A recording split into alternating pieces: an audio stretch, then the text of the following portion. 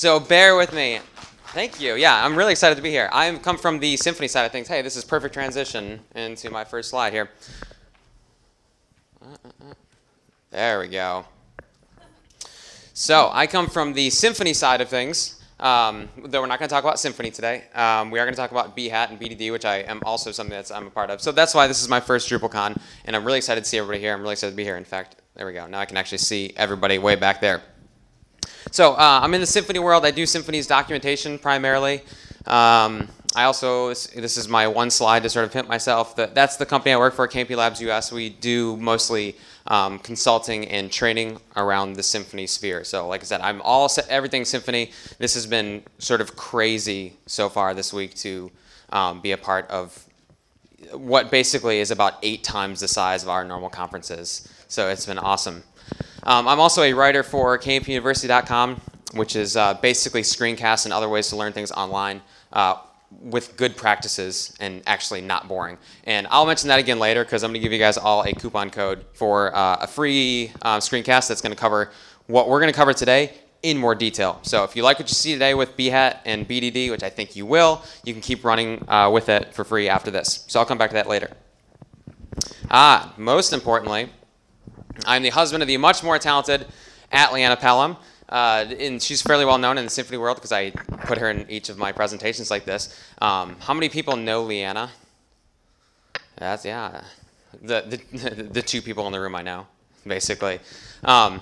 So yeah, and when I did that in the Symfony thing, it was like 3/4 of the room raised their hand. So if you could all, so my favorite things to do before the cat got out of the bag in the Symfony community about her, if you could all, if you have your phones, just tweet at her right now. So that's her name. Just say hi. She's here. You can say, I don't know. Just you can heckle me towards her, and she can provide me with that heckling feedback afterwards. So that's probably less distracting than heckling me during it. So say hi to her, and she's here also, and she's awesome, and she's the voice behind KMP University. Come on, I do not want to have to advance myself. That's what I'll do. There we go. Okay. All right, so today we're talking about Behat, behavior-driven development. So let's back up real quick, a little bit of background. Where things break down in projects, and I think we will all at least more or less agree with this, is the organization of the projects, not necessarily the development. It's the whole mess of who's doing what and how are we even organizing and planning the features that we're building. So the typical project, and probably this is somewhat familiar to people. How many people have seen this series? Yeah, okay, good. But probably like half people. Yeah, so there's like a million of these things. This is basically what I'm talking about. So how the customer explained it, how the project leader understood it, how the programmer wrote it, which I actually really like because that just makes no sense at all. I'm a programmer, by the way, so if I'm ripping on programmers, I'm ripping on myself. I'm not an outsider. What the customer really needed, and my personal favorite, which is what we gave to the beta testers. It's funny because it hits close to home, right? Okay, so yeah, so it's sort of funny because this is all like computer science, right? And this is sort of what actually happens in the real world, and it's funny because it hits too close to home. So where it breaks down first and foremost is different roles, different languages. People have different technical levels, and we are all very important in the overall process. So we have to work together, but we use different languages, and part of the reason we use different languages is obviously because we're at different technical levels. This one is especially I like for programmers is that our code may not align with our business value. The only reason we really write code, I mean, this is not necessarily totally true because as programmers, we like to write code, but the only reason we're supposed to write code is for business value, one way or another. Even if that's your pet project, there's sort of business value in that pet project. So does your code actually align with what your business needs, or does your code, did you kind of go off in a direction for 4 straight days because something was really cool or interesting and really wasn't that important? So being able to align what we're actually coding with the business values so that it's basically we're bringing as much value to the company with as little effort as possible. And this is basically what I'm talking about. So if you like to program, then this is probably at some way in the back of your mind, you're like, ooh, that's really cool. I should run with that and keep programming it, and I know I'm supposed to be doing this other thing. And the first thing is sort of over-planning, under-planning, planning, that whole process. How much do we plan? Are we planning at all? Are we over-planning? Are we having meetings like 2-hour meetings every day? 6 hours of meetings every day? Anybody? Are we not planning at all? So kind of getting the planning process so that we have to plan, right? But actually getting it so that we have almost a plan for our plan. How do we plan efficiently? Okay, so let's get down to the BDD stuff, behavior-driven development. So here's sort of the evolution of test-driven development here. Way back when somebody said, hey, we should start testing our code. There's unit tests back there. It said, okay, we have a function. When I call this function, I need to assert that basically when I put 3 and 5 in it, it comes back as 8 because that function is called add. Okay? And then later somebody said, we should write our tests first. So if we're going to write to the, and by the way, I use the calculator thing because that's sort of the age-old unit testing example. Say, hey, we should write our tests first and then implement our code. And the advantage there being that this is something that's really good for behavior-driven development as well, is that as programmers, we need to know when to stop. We need to know when the requirements have actually been fulfilled. So with test-driven development, I write the test first, and I stop working and go home as soon as all my tests are green. And I don't need to program any further than that because all my tests are passing, so I basically done my job. And then finally, behavior-driven development is last. That's what we're going to talk about, and it's very, very interesting. By far the most interesting thing on here, at least from my perspective. So the grandpa of this, so of course in technology, if you're a grandpa of something, it happened only 10 years ago. The grandpa of this is Dan North, and he said, this is a good quote, he said, behavior is a more useful word than test. The idea is we need tests for application, but instead of having them be something that's buried in the developer sphere somewhere and it's very technical, we want to elevate those so the tests themselves are more about the behavior. What does the user do? Did they go to this page? Did they click this link? When they click this link, what did they see? That's the kind of language that developers understand because that's what they're building, all the way up to the least technical people. They understand that that's what they're doing as well. I'll mention this really quickly. I'm not going to go over this, but if you are curious about this, there's 2 types of BDD. There's story BDD and there's spec BDD. Roughly what that's talking about is unit tests versus functional tests. If that's not making any sense to you, don't worry about it. If you're like, ooh, I know what that means and that's really interesting, then go ahead and check out. If you're interested in the spec, we're going to talk about the story BDD. So if you're interested about the spec BDD, then you can check out this library, which we're not going to talk about. It's a little bit low level. It's a little bit more of a developer tool only, but it's also very nice. So we're going to talk about what's called scenario-oriented BDD. And by the way, we're going to do, actually let me ask, how many people would in the room would consider themselves developers?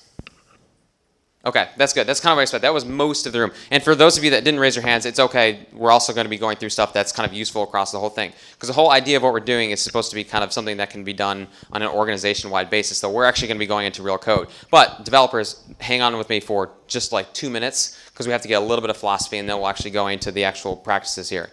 So with behavior-driven development, the goal is to create that single vocabulary so that when we're describing a feature, we're all kind of using the same language to do it. And this comes from all the way from somebody having like this big idea that they don't know about, all the way down into implementing it and testing it. At every stage, we're trying to get back down to like what's the actual feature supposed to do in this specific language. So this is the 4-part process that we're going to follow, and this is the theoretical part. We're going to go through these one by one in a second. But basically, here's the situation. Somebody comes with you. It's just this big idea. It's like the owner of the company, and you like bust into your office, or maybe your home on the weekend, hopefully not. Bust into your office and has this big idea, and now we need to get that big idea kind of down into something that's sane. So the first thing we're going to do is probably he's coming in with what we consider maybe 5 different features, because he's like, oh, admin area this, and front end this, and mobile that. Okay, so the first thing we're going to do is we're going to define the business value. The first thing we want to do is focus on the business value of whatever the idea is. If it doesn't have business value, then it's not actually something we should work on. Second thing is we're going to prioritize those. So now that we've sort of defined 5 different features and their business value, we'll prioritize those. This one's the most important. This one's the least important. Step 3, and this is where things get interesting, we're going to describe those with readable scenarios. And we'll see scenarios later, but they're actually when we start talking about what the actual user story is, meaning they go to this page, they click on this, they do this. That would be a scenario describing your feature. And then finally, and of course this is the behavior-driven development part, once we've done all of that, we're actually going to implement it. So the idea is we can describe in this language exactly how a feature is supposed to work. And that's actually the starting point for the development process. Regardless of whether the developers are the ones that wrote that or if a project manager is the ones that written that, we actually have this specification. And the important thing here is the specification is from the user's perspective because no one on the business side cares whether or not we had to create a new database table for this. What they care about is the user's behavior. You're able to go to this page, click on this, and see this result. So that needs to be the starting point for us as developers to actually make sure that we're accomplishing the end behavior, the end goal that they want. So this is where something called Gherkin comes in. How many people have heard of Gherkin? Okay, it was like 25% or so. Fortunately, it's very easy. Gherkin is a language, and it's the language that is used to describe features. So again, we have all these ideas. Somehow we have to sit down. Ideally, it doesn't have to be this way, but what if we are all describing these features with a structured language? Because obviously, like anything else, we're developers, so we know that if we're all speaking the same language, then we're going to communicate more efficiently. So a project consists of many features that need to be planned, written, and shared somehow already. It might just be right now an email or something that's jotted on a piece of paper and then handed to you. So Gherkin is the structured language to do that, and it looks like this. So again, the idea is that we have 5 features coming in, and we've decided to separate those 5 features, and we're going to do this. So this would actually go into a file, and we would describe the feature using this format. Now, there's 3 sort of, I guess there's sort of 4 variables there. The first one's just feature, and that's just a title. So we do something like feature and just kind of some title that you would know that this is a feature for the admin area. Then the 3 other parts are very, very important. The first part, in order to, this defines the business value. And for developers, this is the hardest one to get right because we're not used to necessarily thinking about the business value. And I'll go over some good ones and some bad ones later, but we typically think of something like, in order to, let's see here. Like in order to access the admin area, that's your business value. I was like, accessing the admin area is not business value. You're not making any money because your admin's able to go into the admin area. You're making money because something more like, in order to be managed the products that are on the front of our site, that's kind of the business value. So A is the business value, and I'll give examples of these specifics. B is the role or person who will benefit. So if we go on with the one I said earlier, it would be some sort of admin user or owner of the company, some sort of or content editor. And then C here is a short feature description. Okay, so we're going to come back to this, but A and B are the 2 big ones, the business value and who's going to benefit from that business value. So here's a kind of first example. So they come to you and says, hey, we need to have our site in French. Okay, so this is what your feature might look like for that. The business value is to be able to read the news in French. That makes sense, and you could actually decide that's not really a good business value because we actually don't have any French users. So it kind of spells out whether or not that's actually going to be important to you. As a French user, that would obviously be the person that's going to benefit from this business value. So this first 2 lines there, I know this is all kind of theoretical stuff still at this point. They force anyone on the chain, and this is mostly developers in the room, to think about the feature like, why am I building this in the first place and who's going to benefit? And just that small process, like believe me, like I do this. This is how I do my sites. This helps you focus on what is actually going on and like why they would actually want something, and potentially ask really constructive questions back, like why are we doing this again? Okay, so that step 1 would you'd basically do that for all of the different features that are coming in. Step 2 is that you'd prioritize those. So let's say we have 3 different features. Those are the 3 features right there. I'm obviously not showing the other lines. And you just prioritize those. This is not something, by the way, this process that you necessarily need to do. This is just kind of a framework. It says if you use this process, you can see how easy it is all of a sudden when you approach a large feature. Now that you've broken it down into smaller pieces, prioritize like, well, where do we start? Well, that depends on basically how important each of those business values are. If it's important for you guys to be able to start adding things into the admin interface immediately, then you're going to want to start with the features that benefit the admin user, because the front end stuff would happen later. Okay, now this is where things start to get a little bit more interesting. So we have our feature and we're almost ready to start developing on it, and this is where we start describing it as scenarios. And the scenarios are always written in the first person point of view of the person benefiting from it. So that line up there as a site administrator in this case. All the I's down there, when I do this, we are the site administrator, and we're talking at the technical level of the site administrator. Because the goal here is twofold. One, for us to kind of understand and be able to get a spec of what we need to build. And 2, to do it in a language that can actually be understood by the person we're developing it for. Right? And if we can't describe the user's behavior in their language, then this might not be a well thought out feature. If it's so technical that we can't even describe it in language that they would describe, then something is poisoned, something is amiss with the situation. So I think, let's actually go down to the next one and break this down. Scenarios break down, and scenarios, the feature thing a second ago, that's important, and it's important to focus on business value. These scenarios, this is where things are very important. So they always kind of break down into the same three pieces, which is given, when, and then. And as I go through this, even if you haven't seen Gherkin before, you're going to be familiar with this because these are basically user stories. They're just structured in a very specific way. So given is always your way to kind of play God and set up things. So if you need to make sure that there are 3 page nodes on your site or something before you start writing your scenario, that's your spot to basically play God and set up the system, the initial state of the system, before the user would start interacting with it. So in this case, given I am on /admin/news page. The second part, when, is the action they're going to take. So it's always going to be some setup, and then your user's going to take action.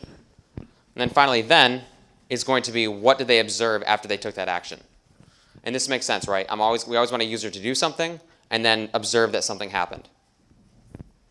And of course, you can also say and but, and that's just a way to chain it. So the fact that we have and I fill in and I press, those are just basically whens, those are user actions. So always given, when, and then, and that's a single user path. This is just one more example, because by the way, as you get into this stuff, this is kind of the hardest part, is to kind of get a feel for how this natural language should be. So given there are 5 news articles, that's where I'm saying you're kind of playing God and say, okay, we're going to start this user story. I'm going to make sure there's 5 articles in the database to start, because when I am on /admin page and I click news administration, then I should see 5 news articles. That's your way to kind of say, hey, when this is basically the behavior that we expect from the news admin the article admin section.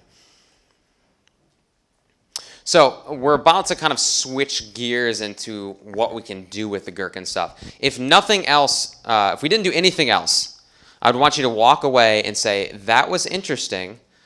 We should kind of like look at that Gherkin language, and at the very least kind of maybe start to structure our conversations in that way, at least of thinking about things in terms of scenarios and user stories, because that made sense in breaking things down into features. It would give us that kind of consistent language just to help make things a little bit more sane. But it's going to get much better than this, because we're going to turn those into tests, and this is where things get really nutty. So the behavior-driven development and Gherkin is what we've talked about so far. We're going to switch gears now to a library called Behat.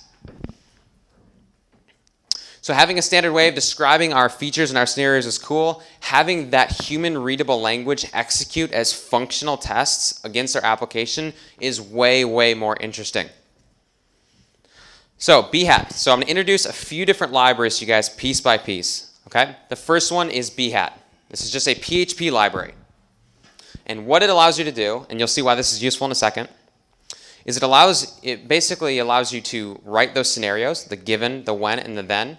What it does is it parses those given whens and thens, and for each of those lines executes a PHP function. The idea is that if we say something like, given there are 5 articles in the database, that would map to a PHP function, where in that function we actually guarantee that there are 5 articles in the database. So we'll write human readable sentences. It's going to be executing a PHP function for each of those sentences. How many people have heard of Composer? That's more than I was expecting. That is great. So that's great. I'm not going to talk about Composer. I'm going to talk about it, obviously. I'm not going to talk about Composer. Composer is okay, so I'm going to talk about Composer very little bit. It's a glorified downloader. It's actually much more than that. It's a sort of fundamental change in Symfony. In PHP. Wow. Fundamental change in PHP that's going to allow all the different communities to share code and share libraries much more easily. But for our purposes, it's a glorified downloader, and it's going to help us download the Behat library into our project. So by the way, I'll post these slides online, and also as I go through these slides, I will have little bit.lys in different spots. So if you're like, ooh, what was that code that he used to install Behat? I have bit.lys on here, so you can just jot those down. So this is what using Composer looks like. Composer is just a FAR file, which is an executable PHP file. So you grab it, and then you make a composer.json file, which looks like this. And this is basically a fancy little file that says, please go download the Behat library into my project. Okay, so this is all about Composer at this point. So I'm not going to park on that too much. And this is the actual way that you tell Composer, go read that composer.json file, which is just a configuration file, and download Behat, which is what we had under that require key, into our project. Okay. Now, if you aren't familiar with Composer, the end result of this step is we now have the Behat library downloaded into a vendor directory in our project, and that's it. So nothing really scary has happened. It's just downloaded it for us, but this is the way that you're actually going to install it. One other thing that it did, so I sort of lied a little bit. So it downloaded Behat into the vendor directory, and it also gave you a bin/Behat executable. And quite literally, like if you could do all of this inside of your Drupal project, it will put Behat in the vendor directory and give you this bin/Behat file. You can run it. This is just an executable, and this is what running Behat looks like. This is obviously its sort of help page, and we're going to use Behat several times. So far we have Behat in a vendor directory, and we have a single executable file, and that's it. Nothing it's scary or impressive yet. So what Behat needs to work is feature files. And so earlier when we were creating our feature, I said for each feature you'd put that in a file. That quite literally means that we will create a file called something like article admin.feature, and we will put the feature and the scenarios under that feature inside of that file. So what Behat needs is just these feature files, a single PHP class, which is going to be empty by default. I'll show you that in a second, and that's it. And later we're going to add a configuration file, but we're not going to worry about that yet. So basically, the only thing you need to start with Behat once you've installed it is a single PHP class. So you run bin/Behat --init, and that gives you that single class. So you can see it created a features directory, a features/bootstrap directory, and then a features bootstrap feature context.php class. So far I have Behat downloaded into my vendor directory. I have that bin/Behat executable, which I've just used to create this one file. And we'll talk about why that's important, that file is important in a second. But I want to keep the score, if you will, about just the few things that are happening. There aren't big global weird changes happening. And this is what that class looks like by default. So I'll talk more about the significance of this in a second, but it is literally an empty class. So it did generate this file. Don't worry about this yet. Cool. So let's we're obviously going to work our way up to doing some really interesting things with our testing our websites. Let's first test using the LS program. So let's kind of rewind 20 years or 30 years or 40 years, probably 40 years, to when basically pretend like we're developing the LS utility for Unix. So Linus Torvald like calls you on his phone and you guys are talking and he's like, hey, I need you to build the LS utility for me. And you're like, you know what, I'm going to use Behat to test that and do behavior-driven development. So we're going to describe the LS as a feature. So what I've done here is see, remember it created that features directory. So I'm actually going to put an ls.feature file in the features directory. And I'm going to talk less about the feature stuff up on top, but you can see that's the business value and the person that's going to benefit from it. And then this is your first requirement. Linus says, okay, hey, if you have two files in a directory, then when you run ls, you should be able to see them. That's the behavior of the application. So you're like, okay, that's a scenario. That's sort of like one user flow. So let's turn that into a scenario. And remember, we're writing in the voice of a Unix user, because that's who is going to get a benefit from our business value. So it makes sense for us to run commands and do other things that a Unix user is comfortable doing. So the scenario is to list two files in a directory. So given I have a file named foo, and I have a file named bar, when I run ls, then I should see foo in the output, and I should see bar in the output. Okay? And by the way, I'm just making this language up. I'm following given, when, then. But other than that, I'm just saying whatever sounds most natural to me, putting myself in the shoes of a Unix user. So there's not any rule or why did I use this word here or something like that. This is just me making these things up. So now we've run that. We've written our first feature file with a single scenario in there. We're going to execute Behat from the command line. And this is what it looks like. You can see it's actually finding our feature file, and you can see it going over our scenario there. And what it's saying is it says 5 undefined steps there in the bottom. Because remember what Behat does is it reads each of those lines. By the way, each of these lines is called a step. So I'll say step sometimes, and I'll also say kind of scenario line sometimes. So 5 undefined steps because it tries to find a function for every step. So I'm going to read this step, this one line. I'm going to try to find a function to execute for that. And the way it does that is via regular expressions. So below that output that you just saw, so this is still a command line, it actually prints out a bunch of regular expression functions that you are then going to copy into that feature context class. So you end up with something that looks like this. So you wrote this language, you just invented that language, you ran Behat, and Behat actually dumped out all of these functions with regular expressions above them. that match the language that you used inside of your scenario. So the one on top is a regular expression that says, given I have a file named, and then there's a little like wild card syntax there. Anytime you quote text inside of a scenario, so like given I have a file named quote foo unquote, when it generates the regular expression for you, it puts that in a little wildcard syntax there. And then when that line is actually read, next time it reads, given I have a file named foo, it will execute this function. And as for the arg1 value, it will pass you foo or bar or whatever you have there. So step 5 here is all we need to do now is we wrote the scenario. It generated all the PHP code and regular expression stuff that we needed, so we don't ever have to write regular expressions with this. I remember when I first started hearing about Behat, I was like, I know what the next step is going to be. It's going to be regular expressions, and I'm going to leave. So no regular expressions. I use Behat all the time. I've never actually even really needed to tweak a regular expression. So it generated the methods for us with the regular expressions above them. All we need to do now is fill in the guts of that. So given I have a file named foo, we'll just touch that file to make sure it's there. I have a directory named dir, so we're going to use the make dir. I run, that's us running a command, so we use the exec function to run it. And then I should see in the output. And don't worry about this, but basically this is using, basically what this last line does here, and I did this kind of mostly for brevity on this slide here, is it basically checks to see if this string here is in that output, and if it's not, it throws an exception. It throws an error. So you could actually just do normal string checking there to see if this string is in that string, and if it's not, throw an exception. So now when we run bin Behat, it actually passes this time. So what Behat does, it reads each of those steps and then executes the function that's tied to it by regular expression. And of course, what we're doing in those functions is creating a file, creating another file, running ls, and then verifying that those things were in the output. So actually behind here, if I did like an ls here, I'd actually physically see a foo and a bar file because we were just creating a foo and a bar file right inside that directory. Yes, I always forget I have that slide up there. So how many people know what this is? Okay, yeah, I figured. It's a celebratory thing. If you want to see the ls thing, because the ls thing is really cool as far as like how Behat itself works, there's a bit.ly, and I'll post the slides later, and actually goes through some other complexities and things that you would actually do in this case. So again, Behat, you rewrite a scenario step. It matches the regular expression inside the feature context class, so it calls that function. And then in that function, we do something. And then unless the function throws an exception, it's a pass.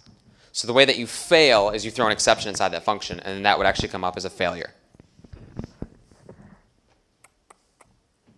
Cool. So let's go into the next part here. So having a, this ls thing is cool, but let's, the end goal, of course, is to do something on the web. So one more library, and then we're going to put them together, and all kinds of crazy things are going to happen. So Behat executes functions. Mink, totally different library, which is wonderful. Mink is probably my all-time favorite single library inside of PHP, and I would use it in any project where I was doing any type of testing at all. So what it is, it's a standalone library. So just you guys can bring this library or either of these libraries into your Drupal 5 projects right now if you wanted to. It's just a standalone library. Bring it in there.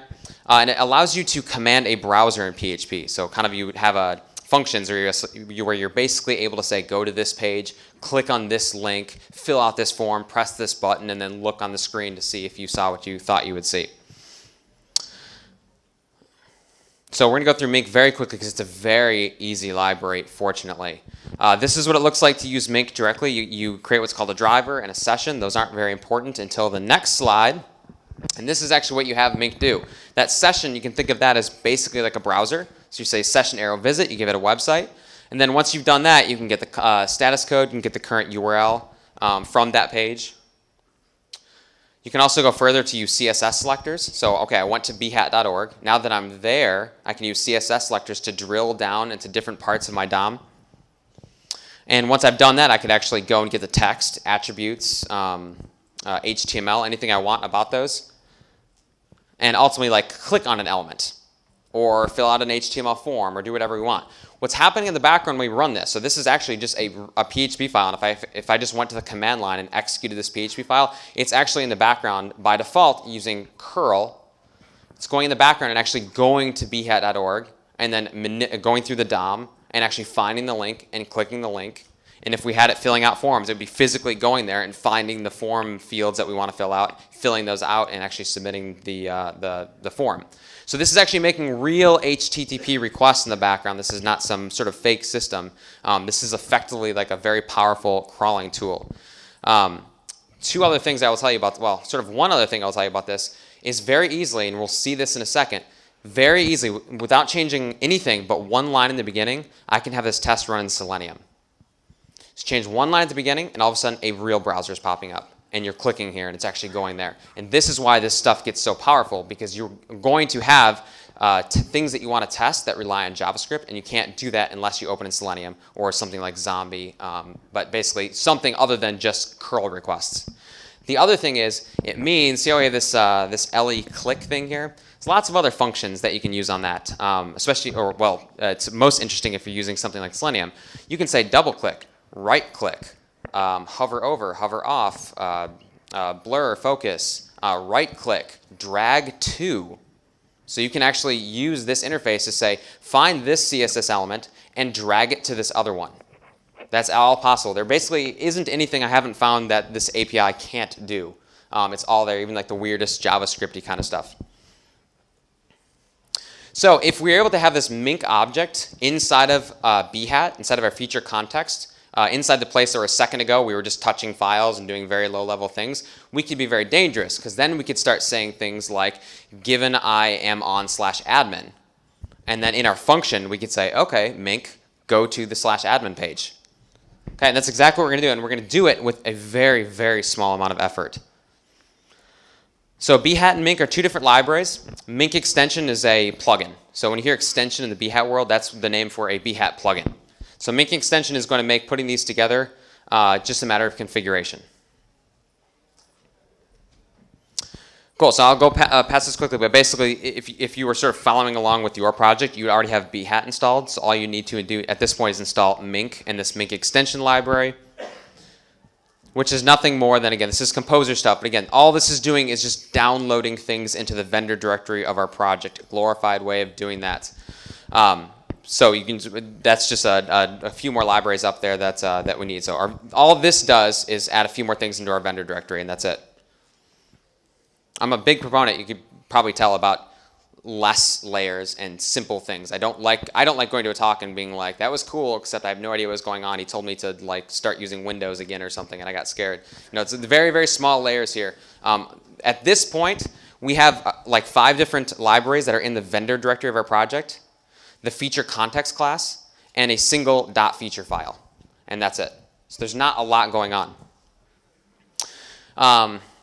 In this case, we are going to create what's a behat.yaml file. So far we haven't done any configuration of Behat, and for the most part you don't. You will make this behat.yaml file, and what this basically says is, hey Behat, look at this Mink extension thing so that you can tie them together. So I'm not going to park on this detail, but this is what the Behat configuration file looks like. It just sits at the root of your project. The only interesting thing here is probably the base URL. So if you're testing your application, that would be, let's say we're doing local development, that would be something like, you know, mysite.local, because when we use Behat and Mink together in a second, that's going to tell it kind of what domain to be making the requests to.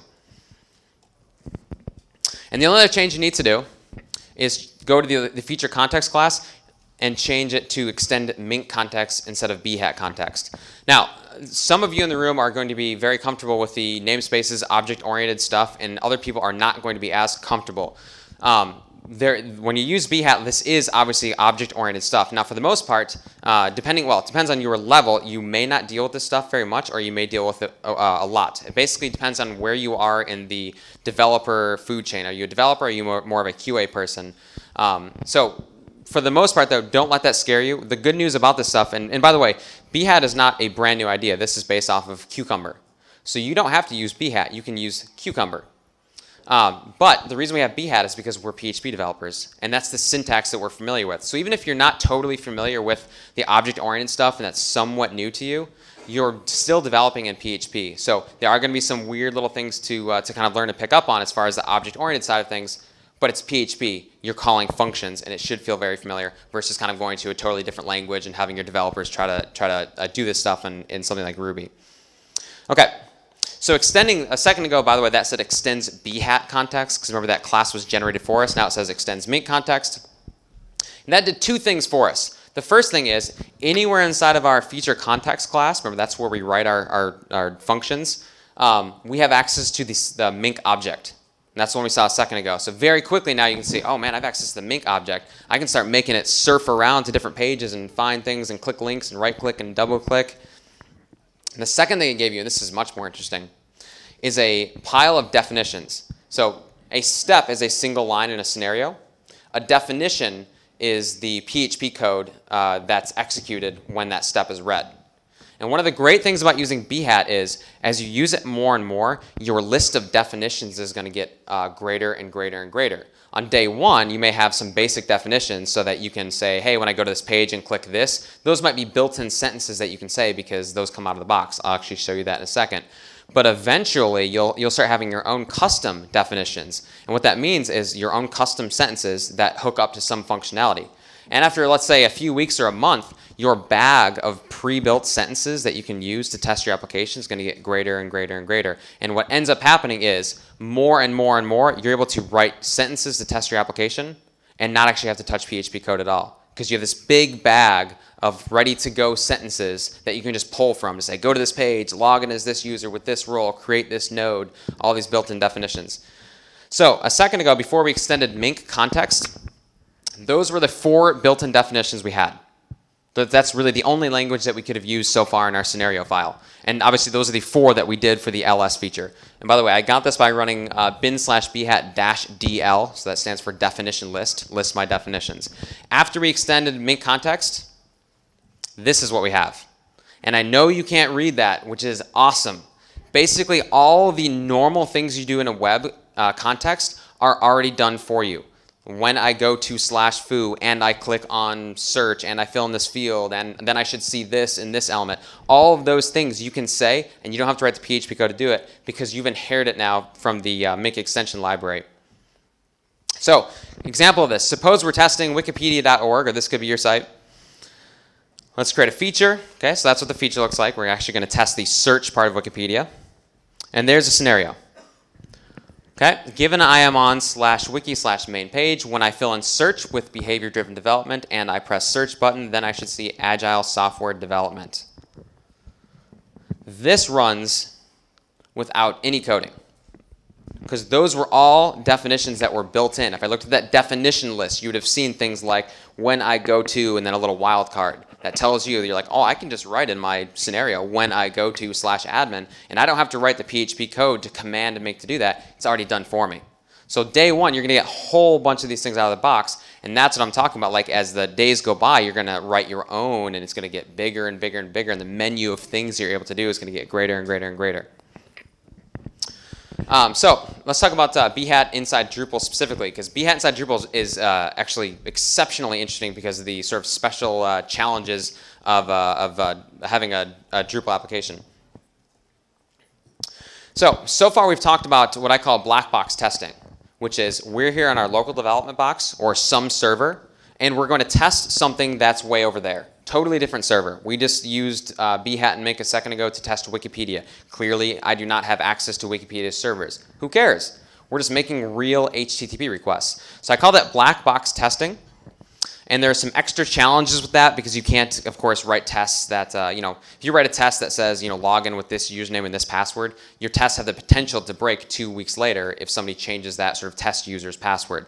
So you have special challenges when you do the black box testing, but it's incredibly pragmatic. You guys could all, during the next session, or at the end of this session, actually install Behat and start testing your production application right from your local machine by writing these human-readable sentences. And probably without doing any PHP code, you could probably do quite a bit of damage with it.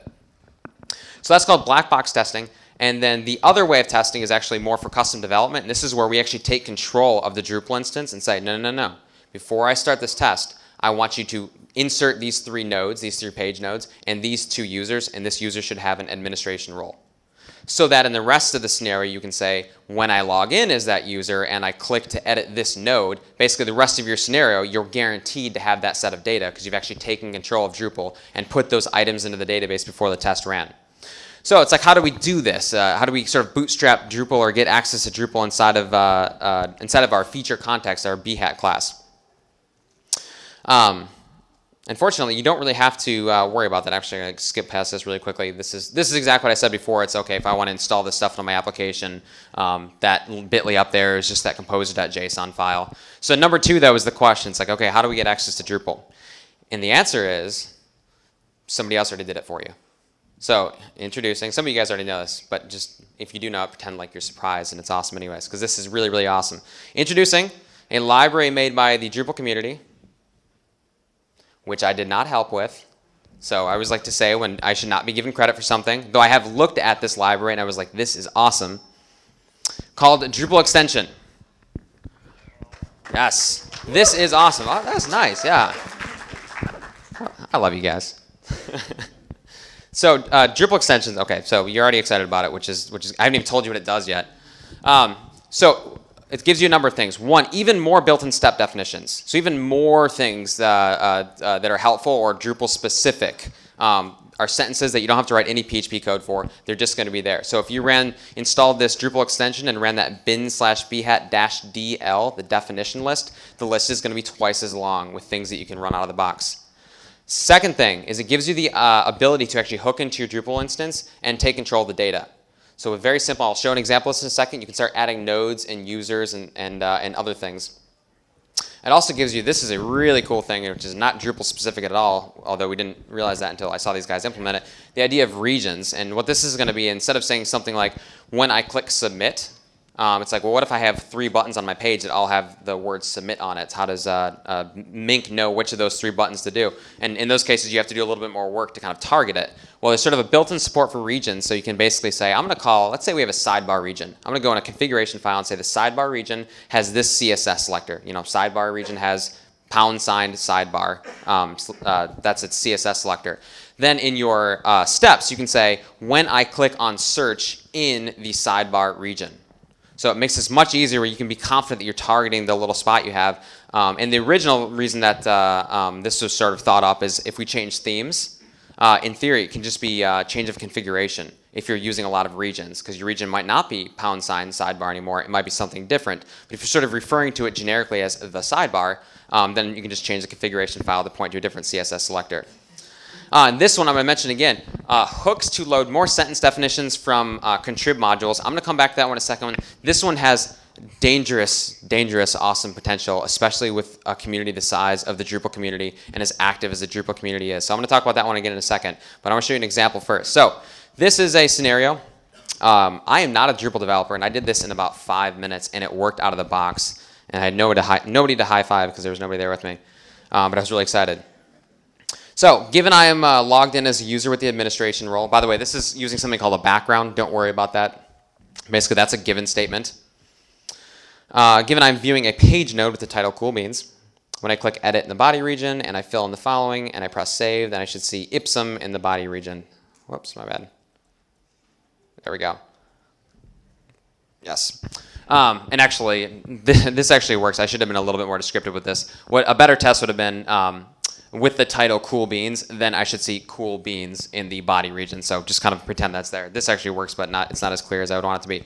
So this is what's really cool about this. This is with the Drupal extension installed. When I say given I am logged in as a user with the administration role, or the administrator role, that actually goes behind the scenes, creates a user with a random username and a random password in the database, gives them that role, then tells Mink to surf to the login page, puts in the username and password of that user, hits submit, and is done. All of that happened with that one sentence behind the scenes. Yes, this is what I'm talking about. This is incredible potential.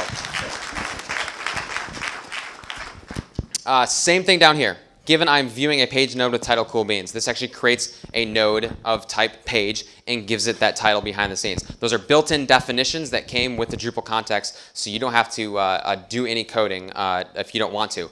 But what's really cool about this, of course, is when you do find something that's not built in, you now have a library, this Drupal extension, that's doing things very similar to what you might need to do in Drupal. So it's like the age-old thing where it's like, we have examples. So even when you need to push this further than the Drupal extension might be giving you, you have a nice library that's already doing things, interacting with Drupal behind the scenes, and you can be like, oh, I just need that same thing, but just changed a little bit. And then this, of course, is the region thing that I was talking about. That's specific to the Drupal extension as well, which I actually really, really like. So that's it. So I did a Drupal install out of the box. I installed Behat. I wrote that feature in that scenario, and I ran it, and it worked. And that just worked completely out of the box for me. I went to my database, and I saw there was a new username in there and a new node and all that kind of stuff. Because, you know, when things work on the first try, you're usually suspect. Like that. Well, I don't know. These are, the Drupal extension runs in 3 different modes. There's the black box mode that I was talking about before. There's also a Drupal and also a Drush mode. What these define is how should we take control of the Drupal instance. The black box mode doesn't take control at all. So if we were using the black box mode and we wrote, given I have a user with the administrator role, that'd actually throw an error and say, in black box mode, you're not allowed to do that. And this is what you would use. You'd use black box mode if you're testing against your production machine or your staging machine, and you're not actually intending to mutate the data. You're there to kind of be a witness. What I really like, and this library has just been built beautifully. It's just such a fantastic example of developers from the Drupal community coming in and using a tool that was made more by the Symfony-ish community and just doing an absolutely wonderful job with the implementation of it. So behind the scenes, you can go into Drupal or Drush mode. So as far as I do want you to take control of my Drupal instance and insert things in the database, how does it do that? The Drupal mode, which is perfect for local development. It actually bootstraps that local development instance, and it just calls the same kind of functions. Create node, add user, those types of things. Those probably aren't actually the function names. I have used those functions before, but I'm not fluent. It uses those to actually create those users. Cool. Drush, that one's very interesting. This is where it actually uses Drush behind the scenes. So this gives you the potential to be executing your test locally and have Drush pointing to some other server. And it's actually adding users and nodes and things like that. Now that one's a little bit, and I'll kind of mention some of the people behind this so you can talk to them after. That one's a little bit of a work in process because I don't think that Drush, at least right now, the version I was using necessarily supports certain things like creating nodes, but I'm talking way outside of my area of expertise. And all of this works across the board. Of course, this one maybe not because that one's changing all the time. But basically, there are drivers inside the library that you just set the mode. You're like, I'm using Drupal 6. So when it goes to interact with Drupal, it's like, OK, we're using the Drupal 6 functionality or we're using the Drupal 7 functionality. So this is not a 6, 7, or 8 tool. It's just been written beautifully. So it's basically, it's got a driver layer so that you just tell it what version and it knows how to interact with your Drupal instance. OK, this is the last thing that I was going to talk about, which is the contributed modules. And this is where the potential is huge for this community. So imagine that you bring in a module, some popular module that helps you do thumbnailing, or the views module. And that module actually has packaged within it. People have contributed built-in definitions. So you install the Drupal extension, and you get all these beautiful Drupal-specific things. Then you install views, and of course I know views is core in Drupal 8, but just follow me with this. You install the view module, and all of a sudden you have 20 more built-in definitions that are specific to views. And all of a sudden you have things like, given I have a view with this and that and this and that. So every module that you install gives you more and more pre-built definitions that you could use. This is not something that is there yet. What's there is the Drupal extension already has built-in hook points to automatically bring those in. The only thing that the community that we need to do is actually go into those different modules and add them. So if you guys are using the views module, for instance, and you're testing against that, I guarantee you're going to start writing sentences like this, given I have a view, this and this and this, and behind the scenes, you're actually going to write the code, your own custom definition to take care of that. If you contribute that back to the view module, and somebody brings the view module in, this will automatically pick that up, and the rest of the Drupal community, which I understand is quite big, will enjoy that, and hopefully they'll give you your things back.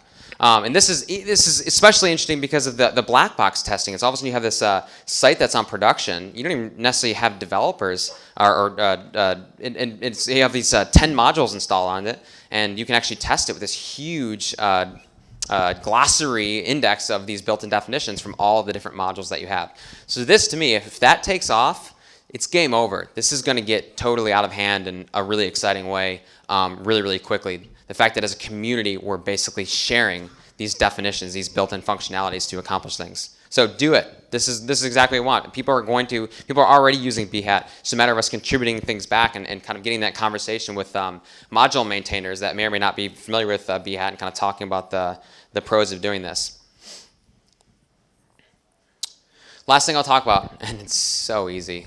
You want to run these tests in Selenium? Because so far, when you run these tests, when you write these English sentences, it's just running curl requests in the background. It's just silent. It's not actually opening a real browser.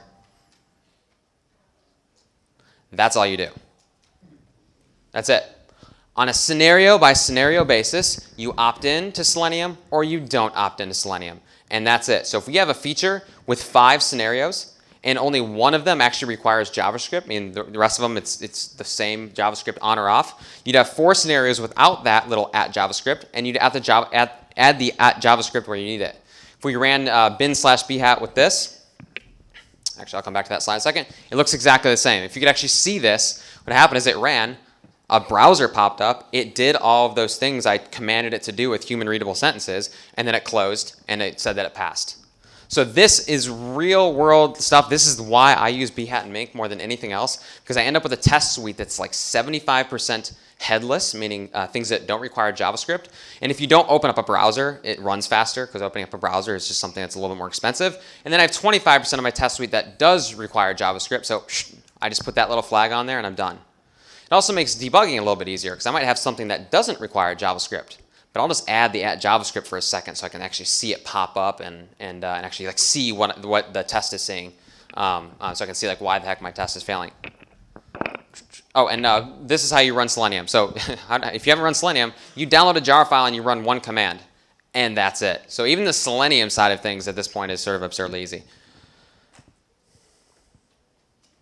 Cool. And basically we're done at this point, except, well, I'm done. Now it's your guys' turn, your homework. 1, install the Drupal extension. It's a project on Drupal. That's just a bit.ly to go to the project on Drupal. It tells you the installation instructions. It's even easier than what I've told you, because it takes care of downloading everything else for you.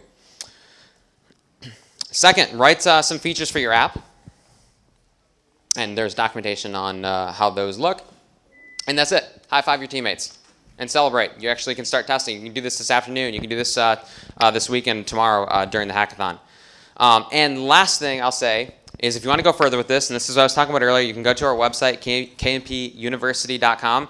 That coupon code is going to be good until tomorrow. So I see people already doing it right now. Just make an account, and that usually costs $12. We're just giving it away for free.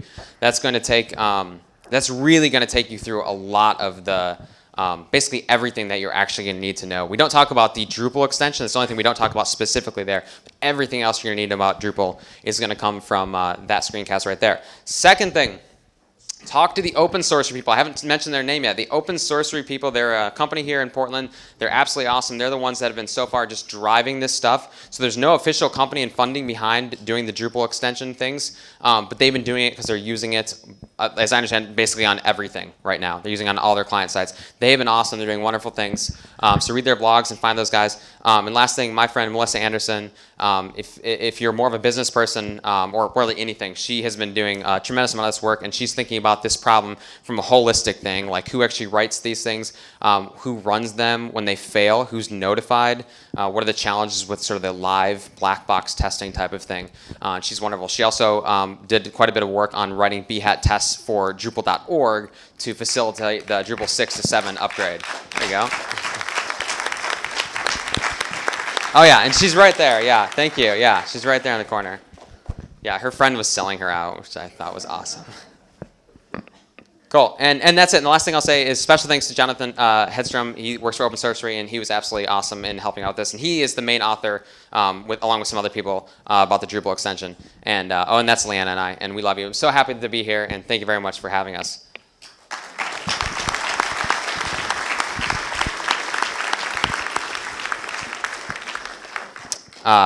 You can see that I was tweaking things last second. Your question? Yep. Is this on? Yeah, it is worth noting also that it is very easy and possible to integrate a suite of Behat tests with Jenkins, which when you are working with an automated dev flow is really, really awesome because you set up a bunch of tests and you have immediate regression testing. So we are doing that on a number of our sites, and it is worth the extra one step if you're already using Jenkins, to integrate your Behat test with Jenkins. Yeah, it's very easy, and if you're interested in doing that, just go tackle him, because obviously he has lots of experience in it, and we do it the same thing. It's not hard at all. So absolutely, yep. Do we have any metrics yet on speed comparisons between this tool and say like Cucumber Capybara? As far as that's going to be the same, because where you slow down, you slow down because it's hitting your site. So it comes down to how fast is your site loading. As far as like which one loads faster, it's not going to be enough. Your site's what's slowing you down. So if you're using Selenium, my assumption is that basically, especially if you're developing on localhost, you're going to have a browser window pop up and then disappear. That's absolutely correct, yeah. Because like you can barely, I doubt you'll be able to actually see what's going on. Oh, so good. So good, yeah, sorry. So is there a way to like slow it down and like do a delay between each step? Yeah, so I'm so glad that I paid you to ask that question. Just kidding. No, that was, I love it. You're already thinking ahead to like the debugging thing. There is, I mentioned in the video, but it's, I mentioned it in the video. It's another extension called the Behat extension. It adds more custom definitions. I don't actually use that extension, but it has a really helpful definition in it. And if you watch the screencast, you'll see I go and grab it. And what it allows you to say is when you're running it in Selenium, because it's right, Selenium, the nice thing about Selenium is it runs super fast. So you're like, and it closes when it fails too, so you can't actually see it. So two things about that. I'm actually going to change gears here. One is it is possible also to have screenshots taken of failures. There's ways to hook in and say it failed, so let's take a screenshot of what we saw. The other thing is you bring in this custom definition, and what it is the language. You can make the language whatever you want, but the language I use is I say I break. So I will see that I have a failure right before let's say I'm about to, I say, and I click submit, and I get an error that says like no submit button found. So I'm like, what's going on? Am I looking at an error page? Is the submit button label something else? So right above there, temporarily, I'll put and I break, and I'll rerun the test. And what it does is it actually opens up, goes there, does everything, and as soon as it gets to the and I break, it pauses, it freezes. And what it's doing, if you look at the terminal, is it just says like press enter to continue. So it'll sit up there and just basically sit there, and you can like right click and inspect element and see whatever you want to do. And as soon as you're satisfied, you can just go back to the terminal and hit enter, and it keeps going. So that's not something that's built into Behat by default. But like I said, look up the Behat extension or watch our screencast. It's a function that's about 4 lines long, and it gives you that capability. It probably should be in core because I basically can't live without it. Any other questions? Yes. Are we going to create that? All right, perfect. So we're going to, we is a generous word on my part, create a Behat group on Drupal.org. So that's not created right now, but it will be created either today or tomorrow. So find on there, we can kind of continue the conversation and basically hopefully all work together to get more and more definitions and strategies behind this. Yep. Actually, I don't know if there's an IRC for this. You'd have to look it up. I don't know, mostly because I get distracted easily on IRC. Awesome. If you have more questions, here's one more. Yeah. Yes, I have one question. Where I work at, we have one lady who does all the testing on the front end. So whenever marketing tells us to build something, marketing doesn't actually test it. The people who deal with our website test it. One of the problems that we found is she's a great tester, but a lot of times she can't communicate to us developers, or we don't understand her as well as we should. In our scenario, would this be helpful where she actually creates the Behat win and all that stuff, and then that creates the class and we go in and modify it as needed? How technical is she? And what's she doing to test now? Is she testing manually, or is she doing like Selenium tests? We thought about throwing Selenium on Firefox for her, but I don't think she's able to right now. Okay. Yeah. So in that case,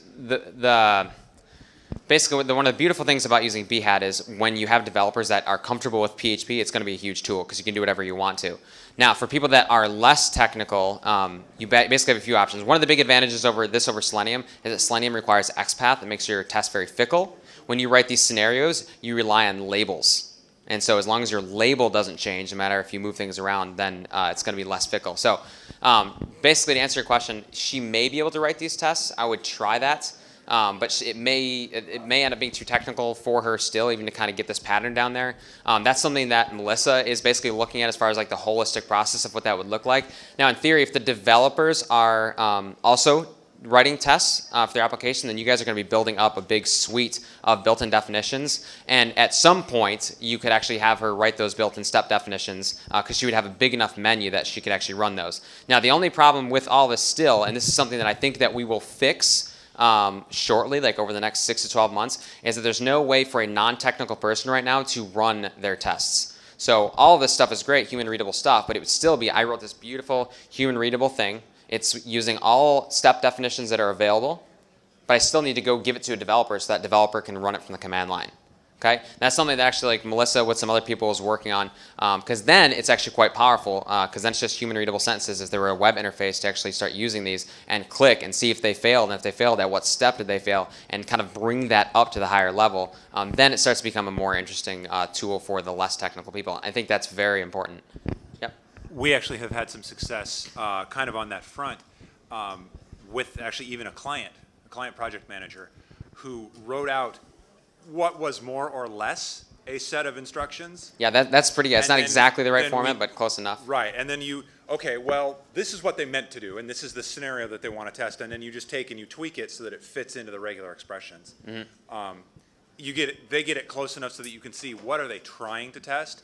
Your level of effort for building those tests is really nominal once they've done most of the work to define what they're actually trying to test. So I think that's it right there. And Melissa was actually talking about this. We were in a meeting before this. It was like you don't necessarily expect your project managers or salesmen to write these perfectly, but you can get them to write them in because they're user stories, right? If you're going to talk about the user interaction, you're going to get that. And then you're saying that the effort to get those into the actual correct syntax, actual correct structured language is nominal. And you're still kind of forced to get into that, even though we're the ones writing the Gherkin language, we're forced to get into that structure of thinking about the business value and writing out the requirements from a user perspective. It'll also give you really good insight into, oh, I didn't think of writing a test for this particular component, but now they want me to write this, this one function, this one test, this one line. Oh, okay, that's something that's useful. Let's write that. Nice. Oh yeah. So you're saying and they'll kind of in that case they're almost saying something that is translating to a step that you don't actually have defined because you didn't really thought about that, but now you can now you can define it. Awesome. Cool. All right. If you have any other questions, come find me or any of the people I mentioned. But thank you guys very, very much. Enjoy the rest of the conference. I'll see you later.